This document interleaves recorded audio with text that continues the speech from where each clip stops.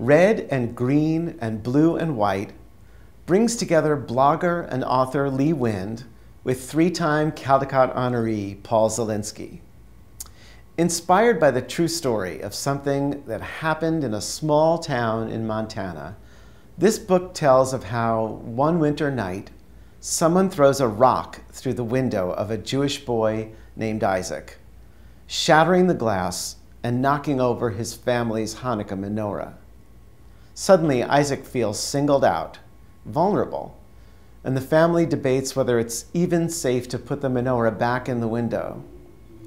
Across the street, another child, Teresa, tapes a drawing of a menorah to her window in solidarity with her friend.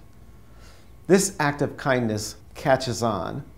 Soon the entire neighborhood puts paper menorahs in their windows. They stand together.